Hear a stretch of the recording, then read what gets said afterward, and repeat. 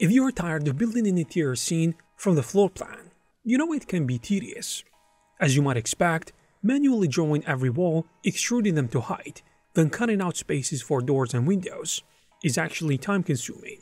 But the Procedural Interiors add-on basically takes the tedious process and makes it much easier and faster. It lets you load a reference floor plan image right into Blender, trace over it, and then it automatically generates the entire 3D structure, with walls, openings and all. But how does it exactly do that?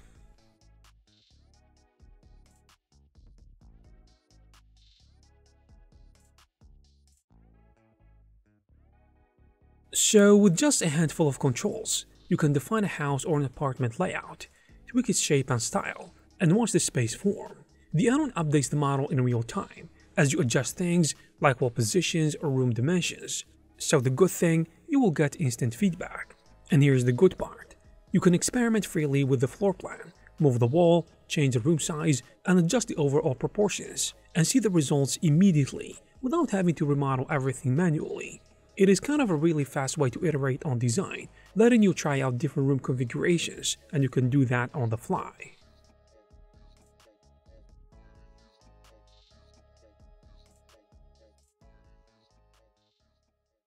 Another great thing is that everything generated by the add-on stays fully procedural and editable, which means you're never locked in. You can go back and tweak any part of the interior at any time through a handy panel, which gives you control over its architectural element, including walls, door openings, windows, etc.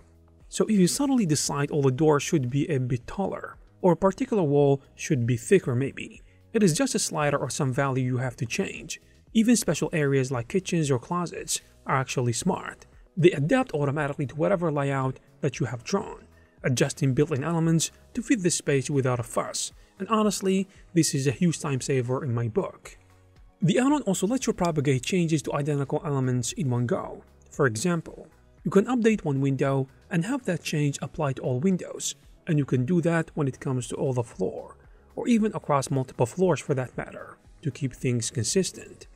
So this saves you a ton of time and keeps you from repetitive tasks, but it still gives you the freedom to override and swap out anything that you want to change later.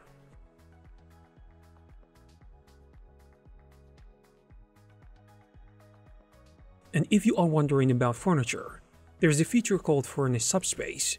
Essentially, once you've laid out your rooms, you can select a room or subspace and have the add-on populated with relevant furniture in a sensible arrangement. And you get to pick from a few layout presets for different room types or styles. And then Procedural Interiors will drop in and organize the furnishings for you. It is great when you need a room finished in a hurry, like for a quick visualization or a first draft layout, before you fine-tune things. For example, you could block out a bedroom, and on the fly, it is furnished with a bed, nightstand, wardrobe, etc., all positioned logically, which is great. It is almost like magic. As you can see, this can be a huge time saver, sparing you from doing everything manually and wasting your time.